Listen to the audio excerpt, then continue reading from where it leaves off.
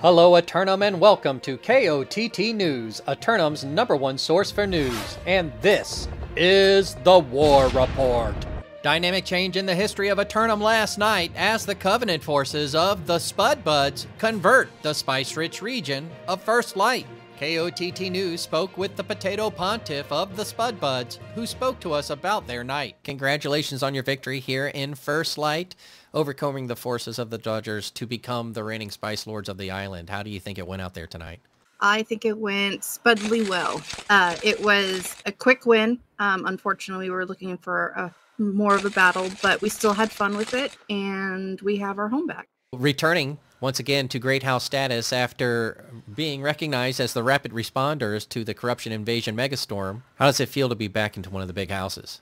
Oh, it feels amazing. We have missed our homelands, and we're looking forward to doing what we do best, which is taking care of everything. Was there anybody on the battlefield today who might have impressed you with their performance?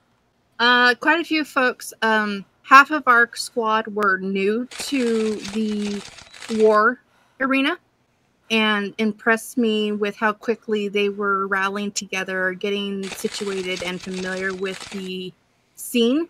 And I just want to say Kay, here right in front of me, has made some dramatic improvements, and she's just astonishing me every single day. Oh, right in front of you, this person right here? Mm-hmm. Excellent. She's never PvP'd before in her whole entire gaming life. She does not like to PvP, and she jumped in, and she was amazing.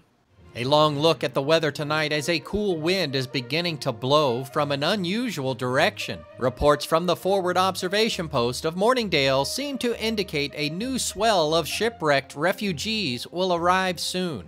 KOTT News will bring you more on this ongoing story as it develops. Looking at the same-day Doppler radar forecast, however, the sun appears to be doing its thing again today, with only a 30% chance of corruption invasion forces rising up across the island.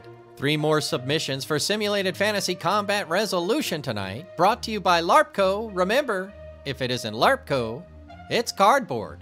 First up, the Syndicate members of Soju Gang assail the Covenant forces of Tropical House for control of the master fishing port town of Reekwater.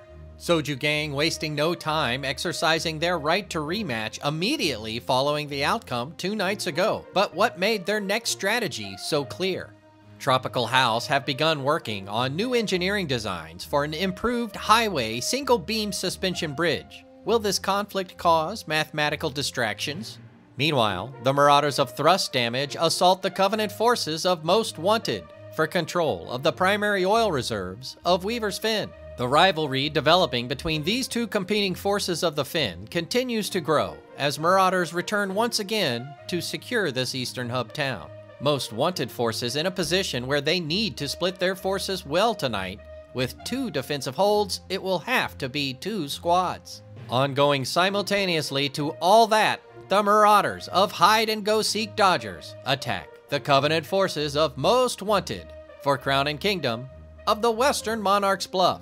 The Hide-and-Go-Seek Dodgers exercising their right to rematch a few nights after losing the crown earlier in the week, as they continue to vie for control of the southern trade routes.